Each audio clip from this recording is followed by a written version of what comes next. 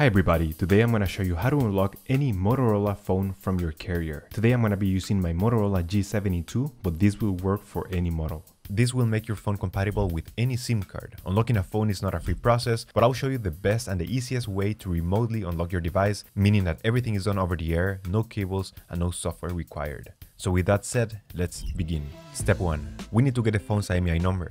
We will get it by dialing *#06#.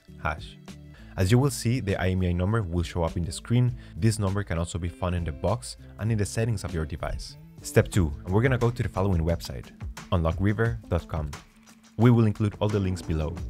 Using this tool, we will unlock the phone. We're going to start by selecting the original carrier and the country that your phone is currently locked to.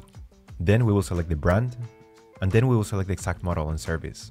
Next up, insert your IMEI number. This is the number that we got previously. Then insert your email address, and you will receive an email notification with the unlock code or with a notification that your phone has been remotely unlocked. Let's proceed. In the following screen, you will get a summary of your order, check that everything is correct, then scroll down, place your order, and we will have to wait until the unlock request is processed. Once your unlock has been processed, you will receive an email. In some cases, you will need to insert an unlock code, and for other devices, you simply need to connect your phone to Wi-Fi. Step 3. After receiving the notification that your phone has been unlocked, we're going to power off the device, and you will need to remove the SIM card tray and insert a non-supported SIM card.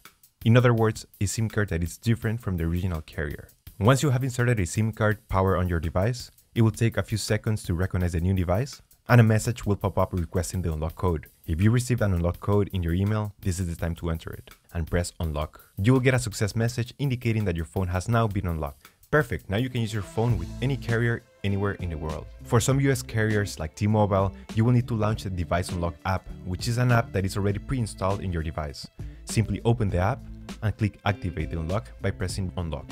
And after that, your phone should be fully unlocked. Thank you so much for watching this video, and I'll see you in the next one.